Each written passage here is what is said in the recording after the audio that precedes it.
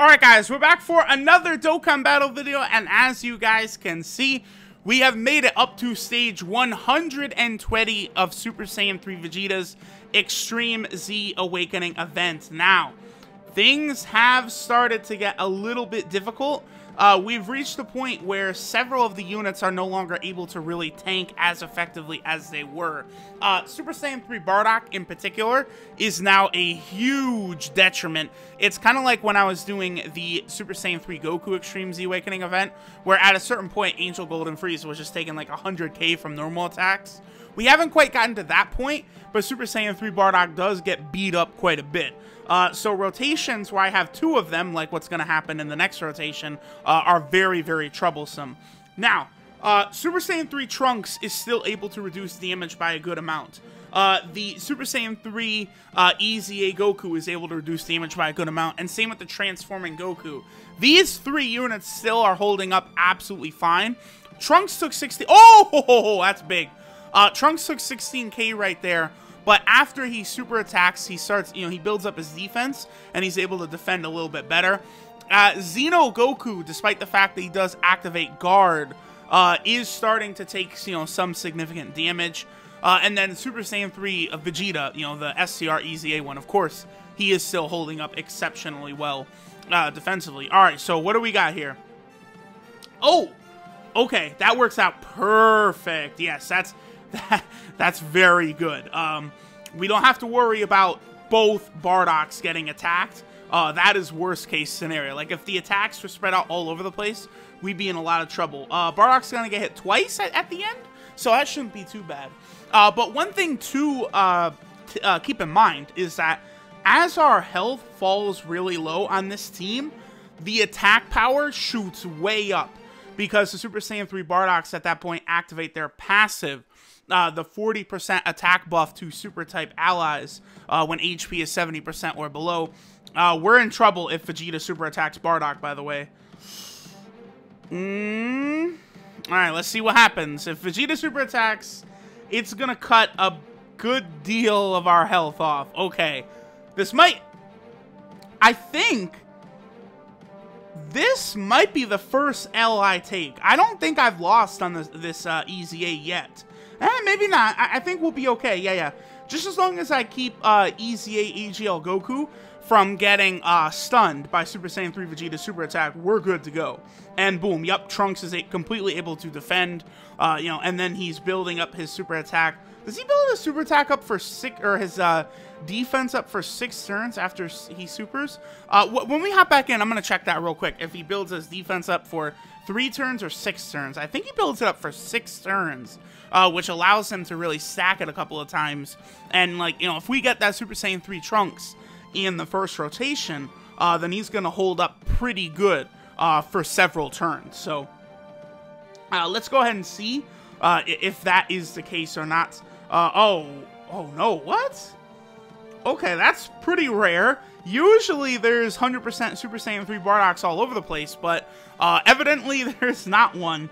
It's only, one dupe path off, but it still is, a little bit of defensive power, which would be nice to have. Okay, we got Trunks in the first rotation. Absolutely beautiful. And we have Super Saiyan 3 Goku as well. Alright, so Trunks, looks like he built it up for 6 turns. Okay, yeah. So he's really able to hold that for a good long time, which will allow him to defend quite well. That's very good for Trunks in going through not only this EZA, but also the legendary Super Saiyan Broly EZA. That Super Saiyan 3 Trunks is going to be good in both of those. So, when that Broly EZA comes back, we definitely will be able to have him with his defensive viability. Did it Guard activate? No, it did not. Okay. That's the only problem with the Trunks, of course, is, it is RNG if his Guard ability does activate. Whoa! Yep, there it is. AGL Super Saiyan 3 Goku. As long as he gets his super attacks off, we're good to go. Because he hits, pretty much the hardest of any unit I've used in all of these EZA events, moving forward. I can't think of another unit that was hitting, harder than him. Okay, so... this will be scary if Super Saiyan 3 Bardock gets super attack. And again, Xenogoku at the end, he is starting to take, you know, around 20k-ish in damage. Although our health is below 70%, it looks like, because Bardock was up at a 2 million attack stat. So, Super Saiyan 3 Vegeta will be able to hit pretty hard. Yep, 1.4 million. Very good, considering he has no, like, percentage attack buff or anything from his passive. That's pretty much just his natural attack stat at work right there. Shows how impressive Super Saiyan 3 Vegeta is. And even 1.5 from Xenogoku, also very good. And if Xenogoku got super attacked, we'd be okay. Alright, oh, hey, look at this. We're getting a transformation. I have transformed a couple of times to the Super Saiyan 2 state, but I have not really been transforming. We're always going to lead off with Trunks, by the way. I can't lead off with the Super Saiyan 3 Goku. The reason for that is, you know, if Vegeta super attacks and stuns the Super Saiyan 3 Goku, just like that, by the way, that could lead to an L. Because that stun, just exactly like that, is a problem. So I just want to try and avoid that with Super Saiyan 3 Goku as much as possible. Now, Super Saiyan 3 Goku, in this event, he could have a turn where he could output like 11 million damage.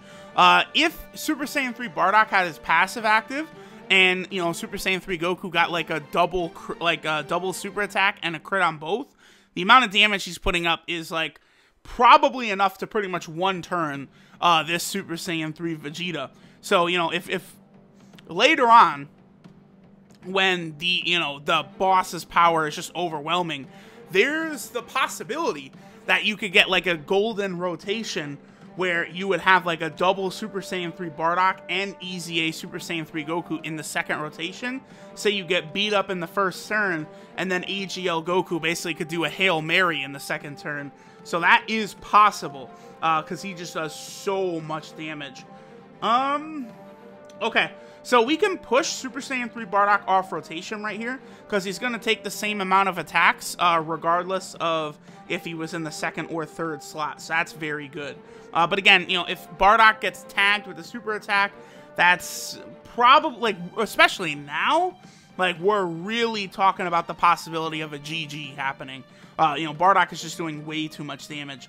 Now, I haven't really thought of if I'm going to do another video on this yet. I feel like I could. You know, kind of like the Super Saiyan 3 Goku EZA, I might be able to get to like 140, 150-ish.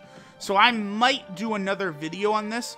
We'll see, because I know Janemba's EZA comes out in like 2 days. So I don't know when the Super Saiyan 3 Vegeta EZA goes away. It might leave before I have a chance to go further. If it does, you know, not really too much of a big deal. Who has higher defense? Super Saiyan 3 Goku. Okay, so we'll give him the orbs.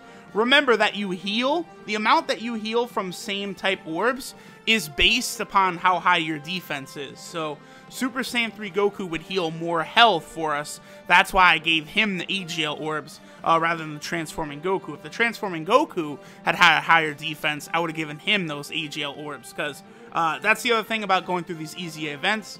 You have to maximize your healing from the same type orbs. That's a good way to keep, you know, the fights continuously going. And he just does so much damage, cutting off huge chunks of Vegeta's health. How much damage will we take right here? 71k. Okay. So anyone getting super attacked is going to knock out a big fat chunk of health at this point. Ooh, nice. Also, don't forget that Super Saiyan Goku, you know, the Transforming Goku, he does build up his attack and defense, both of those, when he super attacks. So, you know, the longer this goes on, the more effective he will become. Even if his because his damage reduction will go up, his defense goes down a bit, but he's still going to be, again, incredibly effective in this EZA event. I still have not tried to use a double Transforming Goku. Why don't we try it right now? Let's see if there's like a rainbow Transforming Goku or a 3-dupe Transforming Goku. If that's the case, we'll go ahead and try that team right now, see how effective that can be. So on stage 123. So let's see. Let's see if we can find a good Transforming Goku. Yeah, there's a rainbow one right there. Okay, cool. So let's quickly just build a Super Saiyan 3 team, and let's go ahead and try this, right? So we'll bring Transforming Goku, Easy A Goku. We want Super Saiyan 3 Vegeta, Super Saiyan 3 Trunks. I think we'll probably bring Xeno Goku and the GT Kid Goku. So Xeno Goku and GT Kid Goku. And let's go ahead and hop in and see how this goes. So I will want to hide Xeno Goku as much as possible. He's probably going to take about as much damage as like the GT Kid Goku. We'll see. Okay, so this is not really the greatest start. Here's the only issue.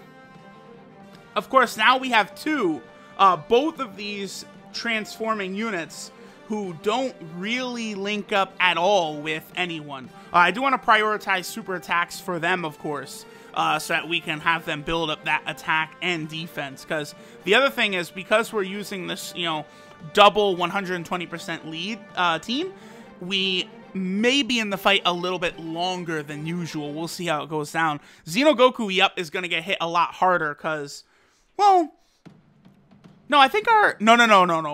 Super Saiyan 3 Bardock, he gives 170% to defense, huh?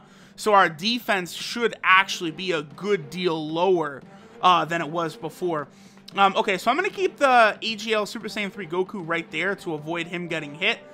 Specifically because I don't really know how much damage he's going to take. Whereas we know Super Saiyan 3 Trunks can take the punishment at the end there. Ooh, yeah, only a 700,000 attack set, huh? That's not the greatest. He did do 800k damage. And then Super Saiyan 3 Goku is at 1.6 on this team, rather than the 2.1 million that he usually is sitting at on the Super Saiyan 3 team. So, I don't know. Looks like the drop in stats kind of equals out with losing Super Saiyan 3 Bardock from the team, right? Although we do have to hide him, all the other units get weaker as well. Yeah, I think this might be better off with the Super Saiyan 3 category team than trying it with the Transforming Goku. Oh, well, that's very helpful. That's a golden rotation right there, where we have Super Saiyan 3 Vegeta, and he gets hit every single time. Wow. That is very rare right there. So we're going to take no damage. Super Saiyan 3 Vegeta will wash all of that away. Very good. And we'll, you know, continually have these Gokus. They're going to be defending. They're going to build up their attack and defense. See, here's the thing. I really like the transforming units. I've heard some talk by some people lately that maybe they don't like the transforming units as much because they do tend to be a little bit weaker at the start of fights, right? And then they build up their power as the fights go on. And a lot of people don't like that, but I am actually the opposite. I do really like that. The transforming units are very fun to use, in my opinion. Alright, so we still made it through. I think the Super Saiyan 3 Bardock team might be a little bit better of an idea, rather than the double transforming Goku, at least, you know, past stage 100. Transforming Goku will certainly be enough to get you up to stage 30, though, you know, if you are doing it that way. So, alright guys, I figure we'll go ahead and end up here, stage 124.